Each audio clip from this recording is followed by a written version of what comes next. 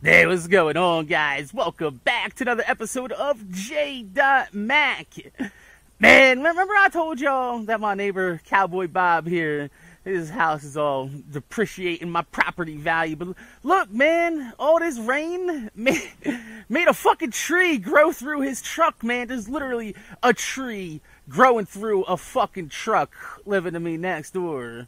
And it's hotter than a motherfucker. I'm out here sitting on this hot-ass concrete. You see, my unboxing spot is shady again, and I want you guys to get this in the right light because I got something a little exclusive for you guys today. It took a while to get here because it came from Germany. What? Mac, why are you getting shoes from Germany today? Well, I'll tell you why. Because these shoes only released in Europe, and I actually hit on them from the US, which is really, oh man, this shit is taped like a motherfucker coming across these. But it's funny because I was on live stream with the Retro Whiz Kid and Topps World and them, and they were trying to cop these, and I actually got through and picked up. Damn, look at this shit, man. UPS International. What is you doing, man? Y'all fucked my box up. I don't even know if StockX would take that.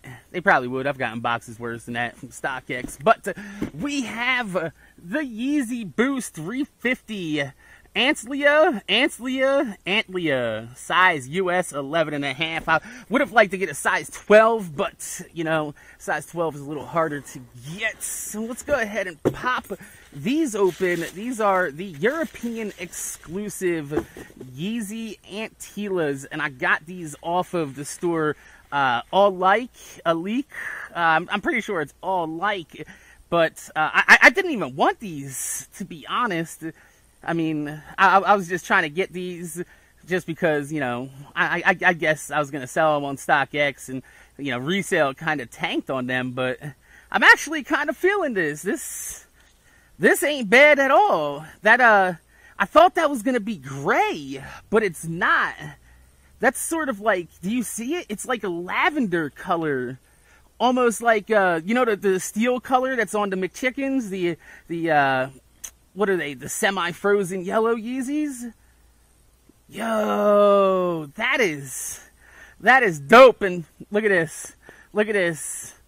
I see you, Adidas. I see you releasing these style Yeezys with the translucent mesh stripe with no heel tab, right? All y'all motherfuckers that said I was stupid for cutting off my heel tab on the white statics and said it looked better. Remember I did that? I did that like 5-6 months ago, and y'all motherfuckers said, yo, that shit looks dumb as fuck. Why are you doing that?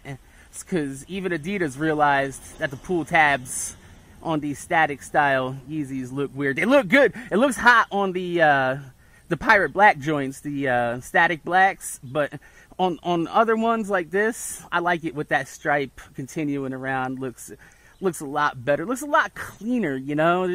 The pull tab sometimes just looks a little bulky, especially with this stripe. Sometimes they don't line up properly, and that's what happened with my statics. They were all crooked and going up and shit like a Jordan 6 spoiler wing in the back. Nah, man. Nah. But these are actually fire. I wasn't expecting that. Let's take a look.